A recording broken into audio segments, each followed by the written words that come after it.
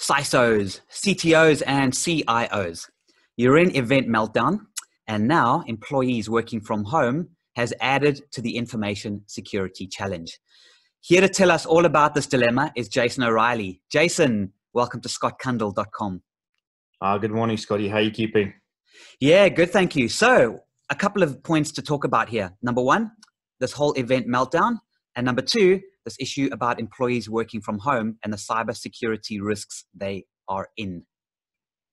Yeah, absolutely. I think COVID-19 has changed obviously the world. I think if you're a LinkedIn fan and you're somebody who follows social media as well, it's obviously consuming everything we do. What has been very interesting is understanding how prepared organizations are to allow their workforces to work from home, or how ill-prepared they are. I think the challenge that we have in information security and cyber is that they're really not prepared. And when I say not prepared is, you must remember, it was all great and fine to walk in the door at your office, sit down and be behind a very, very wealthy, well-organized perimeter. The minute that COVID-19 started and everybody, went into lockdown, it changed the way that things worked. Now we've got to give you access to our applications, but I've got to do it from the safety of your home. So the perception of safe and walking in the door in the morning is no longer there. So it is a significant challenge for organizations and specifically people that look after information security and data security in their organizations to start figuring out, how do we provide the organization with the same level of governance and certainty that their information is is just as protected as it is as if people were in the office. So what has happened is this has taken us all by surprise, this whole thing. I mean, let's face it. Theoretically, we should have been prepared for it. Most companies aren't. They have to prioritize. So you talk about the perimeter perimeter vanishing. Now the perimeter has vanished. How do you prioritize? I mean, if your staff are working from home and you're the CISO or the CTO, how do you prioritize? What do you need to get right first? Well, I think, I'm very fortunate. I happen to be on a group of about 72 CISOs, and, we've created a bit of a collaboration strategy. I think what we're starting to see is CISOs, and the CISOs were prepared from a disaster recovery perspective in the event of small incidents happening. The organization wasn't prepared in the sense of, well, how do we now secure this unseen challenge that we have where there is no longer a perimeter.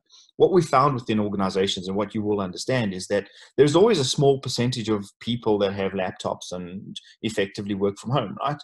And those are kind of easy, because I'm not taking, my entire organization's data. I'm actually just routing a few people. And when I say a few, between 20 and 30% sometimes in organizations, I'm just routing them through virtual private networks, or VPNs if we know it, and giving them the same access and same experience. The problem with this is those infrastructure strategies were never planned for the entire organization to work from home. And that has now thrown organizations into a big swirl. I think that the other challenge, of course, is it has been a significant challenge for organizations. Probably over the last 9 months, we've seen a couple of really crazy themes coming around where, a lot of investment in technology on premise has really been made on organizations. And that's why we talk about this event meltdown. There's lots and lots of events going on. There's lots of technology in organizations telling us that there are things happening, there are things coming, and more importantly, trying to help the organization protect itself from primarily ransomware, and also primarily from user communities clicking on, hyperlinks or URLs, and putting in their passwords. So the biggest challenge we're seeing now is that there was a certain level of certainty, being able to make investments in technologies that would protect people behind these firewalls and behind the perimeter. The problem that you have now is that with cloud, again, somebody else is hosting your infrastructure. With that advent, and my applications living all over the world for that matter, how do I do that securely? and how do I provide the staff with a seamless experience? The problem is that what used to be a small problem has now become a bigger problem. My network is no longer just behind this level of perimeter. My network is now somebody working from home. Okay, so the issue that we're facing right now, or that these guys are facing, is they have to act quickly. You don't have time to put weeks and months of planning. So let's talk a couple of solutions now. What do you do in such a short period of time to start, plugging these security holes? Well, look. So I mean, we've been on as our organization, we've been on a journey for the last 3.5 years.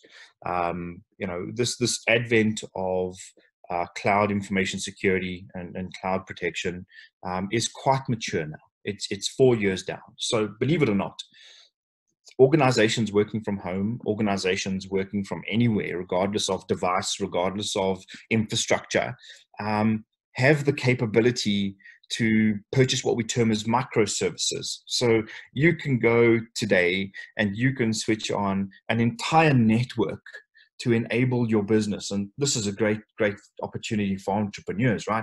You don't have to go and invest in servers and crazy things at the end of the day that cost the organization a lot of money. You can actually just switch on a service. So what this, I believe COVID-19 has done, not only globally, but really, I think for Africa and any other country that has been struggling on how do they adopt cloud or not, is you have the ability to switch on these services with vendors that have been doing this for the last 4 years.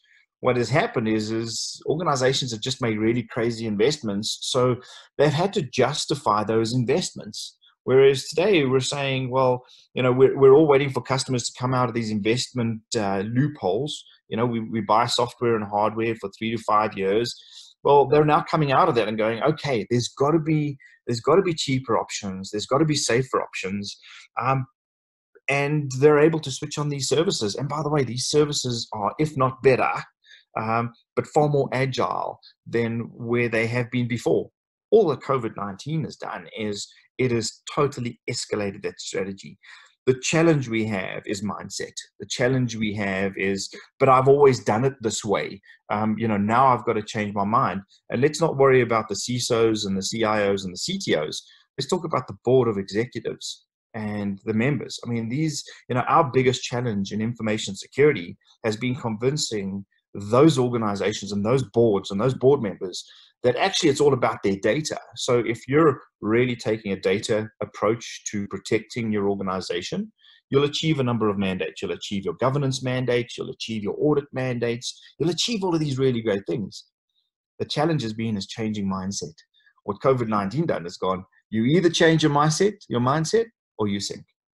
So again, I think that has really helped not only how people look at how they're spending their money, where they've spent their money. I think when we come out of this, because I do believe it is going to be a matter of when we come out of this, I think we'll see a very, very different way that people make their investments into the future, specifically how they look at their risks. And it is going to be about the data. It isn't about the infrastructure. It is about it's about who's connecting to my network, where they're coming from. Are they trusted or aren't they trusted? Are they allowed to use the data or aren't they allowed to use the data? And if that is the fact, then you allow them. It's called zero trust. And there's a big drive around some of these critical mandates. But if we can and again, I think COVID's helped us do that, is if you look at how you prioritize your investments and you look at a risk-based, a data-centric strategy, you will really understand that making the investments in the right place is what you need to do. The way that organizations used to protect themselves, unfortunately, that has changed.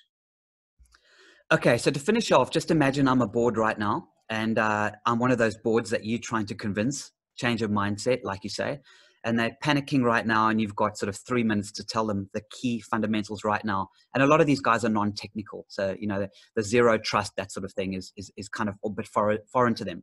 So just imagine I'm a board of directors right now, and you've got just a couple of minutes to sell this to me. What would you say to them? You have an opportunity right now to change the way that you've spent your money over the last 20 years, specifically with regards to information security. There are opportunities out there for you to make the changes, to help your CISOs, CIOs achieve the mandates that they need to. All that you need to think about is the current services that are available with the advent of the cloud, with the advent of modern security, with the advent of artificial intelligence. One of the biggest challenges we're seeing in organizations, small, medium, and large, is everybody talks about the shortage of information security skilled resources. Well, now's the time, if you look at where organizations are, to look at platform-based strategies, risk-based strategies, data-based strategies that can help your people achieve more and end up costing you less. The way that you do that is you enable those organizations to make the right investments in microservices, in the right platforms, and they'll provide exactly the same protection as what you're experiencing today. Take nothing away from the experience from the user. The user will experience exactly the same thing, if not better services than where you are today. The difference is the investment in TIN, the investment in infrastructure will change. And I think that is a critical component, is when we look at agile organizations and where they are, it is about trying to figure out, how do I bring agile into my business? If we look at the disruption in business over the last 8-9 years, the biggest challenge has been is everybody understands organizations are the Titanic. In order for them to change, in order for them to move, it's going to take them a long time. And that's why these entrepreneurial flaring companies are starting to eat away their breakfast. It's time to adopt a strategy at the end of the day that enables those really clever people you've employed, give them the right information at the right time so that they can make the right decisions and protect your organizations. Jason, thank you. Outstanding summary. Just very quickly, how do you offer your services? I mean, are you willing to just take a call if a CTO, CISO wants to contact you? Give us your phone number, give us your email address, give us your website, just very quickly, just so they can have a conversation with you around the current crisis and they can just feel a little bit better about the situation. Yeah, absolutely. Our website is obviously www.advanced-intellect.co.za. I can be reached on +27 722 815570. My email address is jayson.o'reilly, OREILLY, at advance.co.za. Also, our website will redirect you to our, obviously just to email, but I'm available. Let's be honest, you said it earlier on, what's a weekend? What's a weekend? We are available. We've got a team of people that are obviously available. Again, we're here to advise. We're here to help customers understand the challenges they face. We've got some fantastic vendors that are making licenses available free of charge for a period of time for customers to experience it. One of the things that we've seen with COVID is the goodwill of organizations that really care about what organizations are doing. It's coming out, right? And we're very fortunate. We changed our strategy probably about 9 months ago to looking at vendors that care about our region, care about our country, care about what our organizations are doing. And I think we're on a great wicket. It's just about helping those organizations. So we're very fortunate with our vendors. And again, we're happy to help customers walk through the process. And I promise you, if we can't do it, we will get you in touch with a community member that can do it. Jason O'Reilly, thank you so much for joining me on scottkundle.com. Thank you, Scott.